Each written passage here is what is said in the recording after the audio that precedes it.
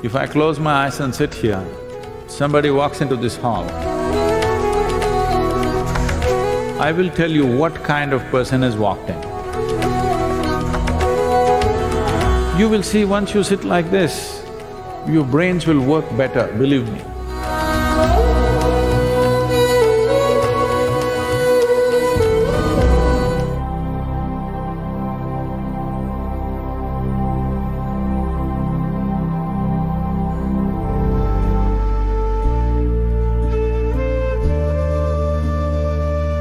If you know human body from within, you yourself look at this. Just see how your body feels when there's food in the stomach and how your body feels when the stomach is empty. You will see your body and your brain will work at its best when your stomach is empty. If food is constantly being processed in your digestive system, a certain amount of energy naturally is gone there, so both your brain and body will not function at their best. If you want to be at your full potential, you must keep your body and your metabolism of the body in such a way, whatever you eat, within 1.5 to 2.5 hours, your stomach must be empty. This is what yoga always insists. Within 1.5 to 2 hours, your stomach should be empty. Stomach being empty does not mean hunger. Only when the energy levels run down, you feel hunger. Otherwise, stomach must be empty.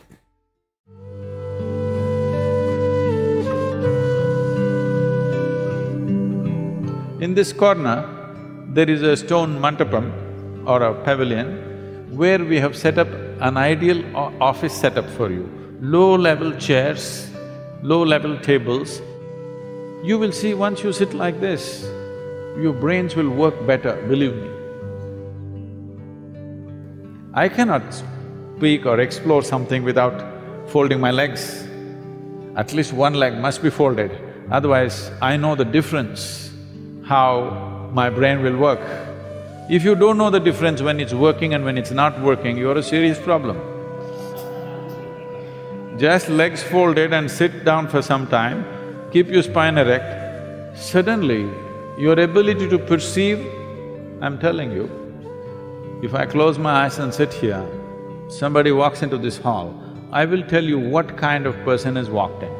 Oh, Sadhguru, you are a great yogi, that's not the point. Even the dog in your house knows this, isn't it? Yes or no? Your dog is sitting under the sofa, someone comes at the main door, he knows who has come. Yes or no? What a dog can know, you cannot know. No, what I'm trying to tell you is, essentially the whole evolutionary process from an amoeba to being a human being is more complex and sophisticated neurological system, isn't it? Yes or no?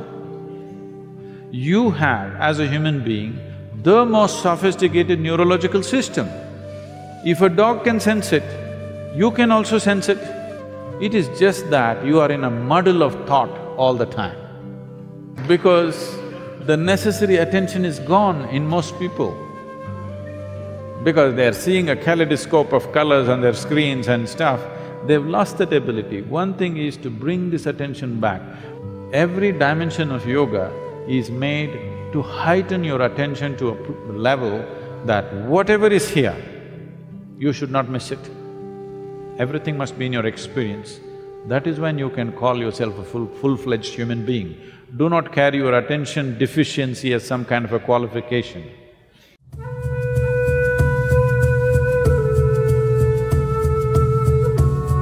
Anything yields to you only to the extent you pay attention to it. In this aspect, breath is a beautiful device to practice attention. Attention not for a specific purpose, simply to be attentive. Whether you're an artist, you're a scientist, you're a spiritually oriented person, you're a business person, or you're just living your life in terms of your family, your love, your joy, All these things will yield to you only because you have paid sufficient attention to it. Human attention can open just about any door in the universe. But to be able to be attentive without purpose, without calculating the results, just to be attentive, to make life force into an attentive process, your attention can be just of the mind, or you can engage your whole body in your attention. If you need to understand this, if you watch a tiger or a leopard or a cheetah crouching for its hunt, you will see he is not only paying mental attention, his entire body is attentive, is focused, the energies are focused.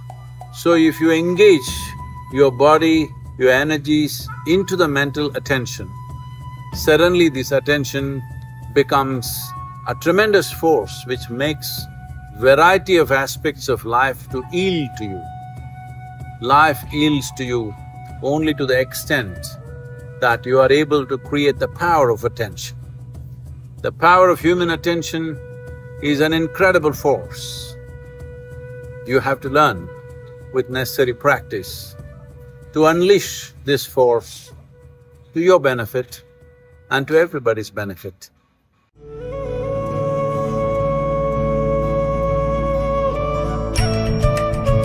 All of you should pay attention to, my wonderful vessel.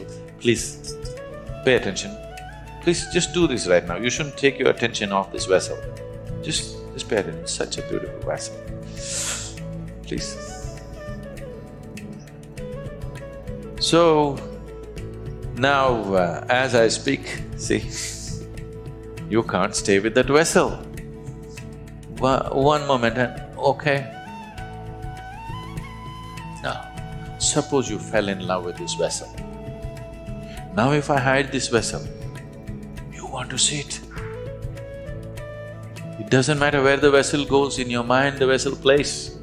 Now your mind is like this, because you're emotionally involved with it. You fell in love with the vessel and now your mind is constantly on it. So this is what devotion is. It's a powerful way of paying attention, an effortless and joyful way of paying attention. If you try to concentrate on something, you'll get a headache. But if you fall in love with something, anyway your focus is 100% there and you won't get a headache, you will be ecstatic.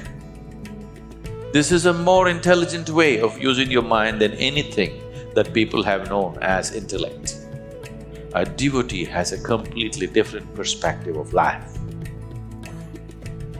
It is a different dimension of intelligence, where he is able to access things that others cannot even dream of, effortlessly, joyfully, because emotionally he is involved, his attention is absolute.